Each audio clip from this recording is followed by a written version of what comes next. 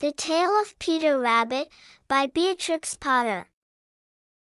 Once upon a time there were 4 little rabbits, and their names were Flopsy, Mopsy, Cottontail, and Peter. They lived with their mother in a sandbank, underneath the root of a very big fir tree. "Now, my dears," said old Mrs. Rabbit one morning, "you may go into the fields or down the lane, but don't go into Mr. McGregor's garden. Your father had an accident there. He was put in a pie by Mrs. McGregor.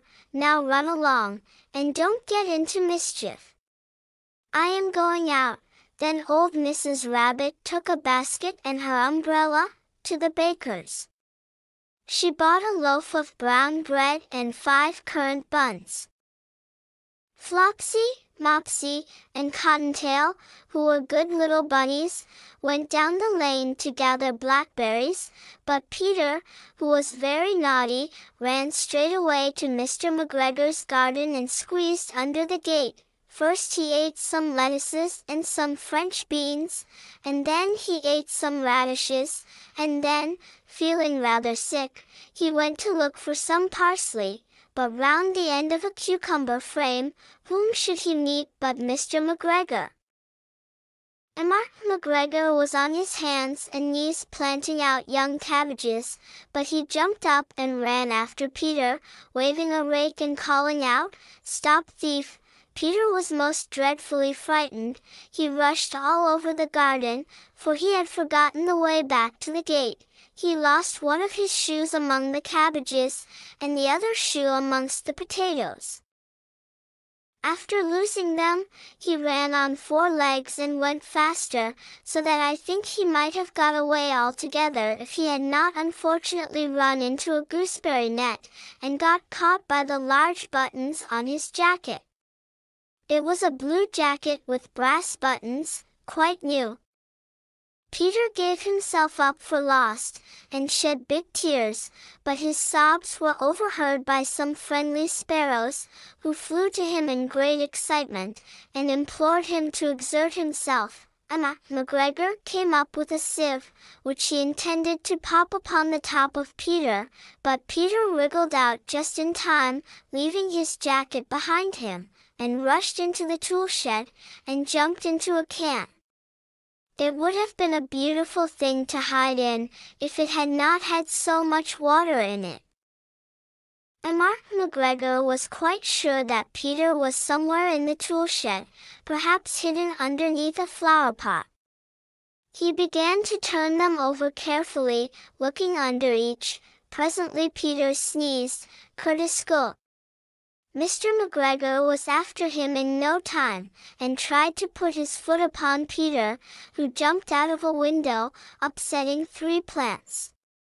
The window was too small for Mr. McGregor, and he was tired of running after Peter.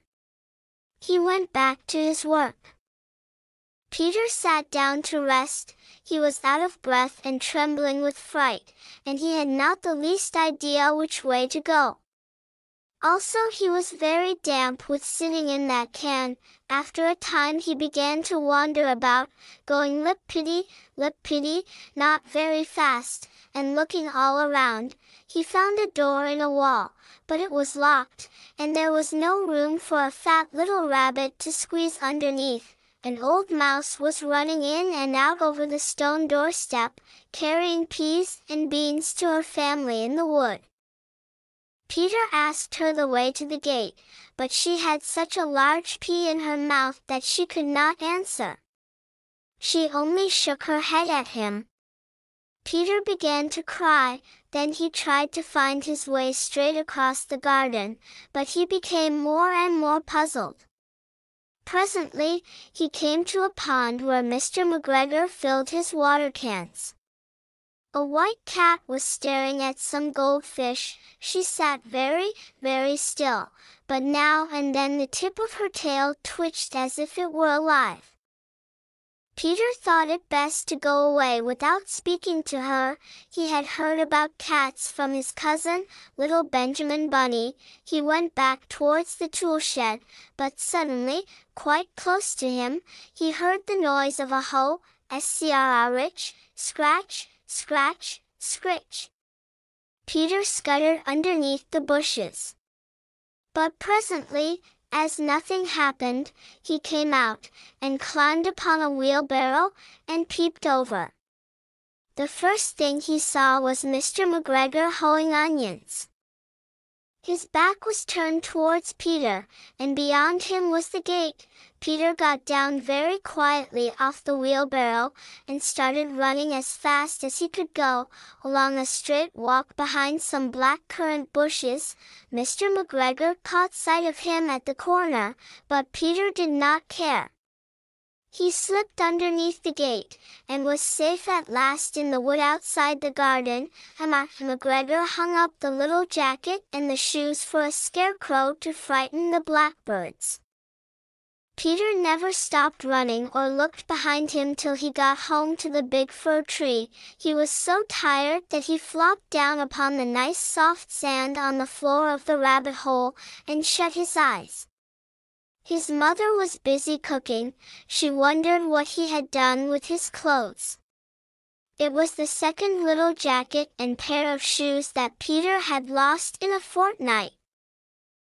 I am sorry to say that Peter was not very well during the evening. His mother put him to bed, and made some chamomile tea, and she gave a dose of it to Peter, 1 tablespoonful to be taken at bedtime. But Flopsy, Mopsy, and Cottontail had bread and milk and blackberries for supper.